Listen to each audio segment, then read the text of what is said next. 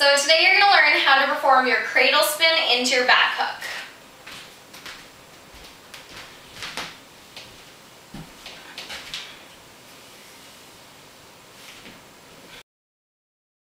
So the cradle spin is a great transition.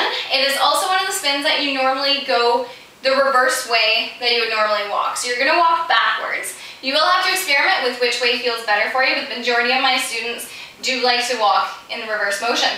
So you're going to take your dominant hand and start walking.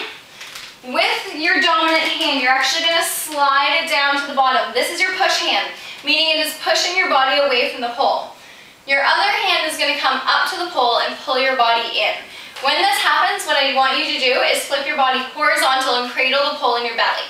So as you pull up, you're bringing the pole into your stomach. Okay, so you're actually spinning around the pole horizontally. Just make sure your bottom arm is strong enough to push you away from the pole so that you don't bang the ribs against it.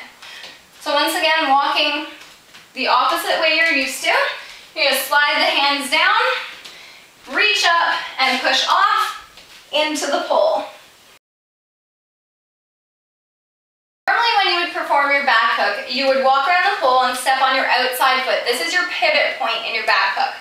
So stepping on the outside foot, you pivot into the pole, twisting so that your outside arm is going to grab underneath your dominant arm and pull and hook into your bicep.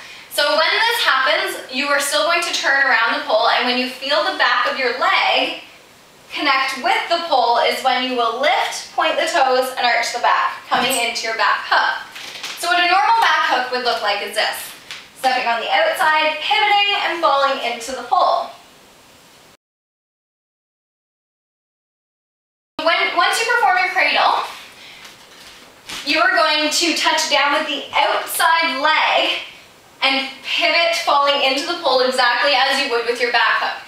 So once you touch down, make sure not to drop your other leg or it's just going to take away all your momentum.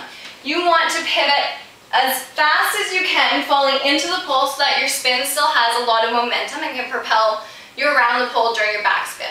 When you're coming from your cradle, you might have to do your back hook on your opposite side, so your non-dominant arm. This is where it comes important to really train unilaterally.